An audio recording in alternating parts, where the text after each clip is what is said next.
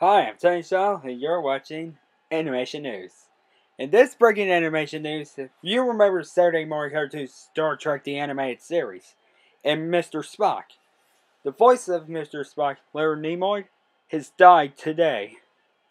He was 84 years old. He was also best known for Star Trek, the live action, and the movies, and who could ever forget, the remake by J.J. Abrams, playing the future Spock, with Zachary Quintino playing the young Spock.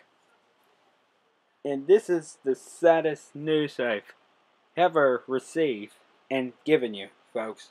I wanted to apologize for it. And may he rest in peace as we remember Mr. Spock, aka Leonard Nimoy. I'm Tony Shaw. Thank you for watching this breaking animation news.